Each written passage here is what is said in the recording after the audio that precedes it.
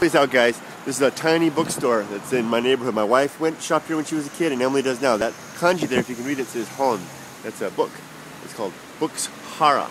It's a tiny, tiny little place. The guy that works inside is the nicest guy. You see these magazine racks full of stuff. Lots of girly magazines out here, and lots of great stuff on the inside. The guy in there is so nice. Emily comes down here to get stuff all the time. I try to tell her not to look at the girly mags.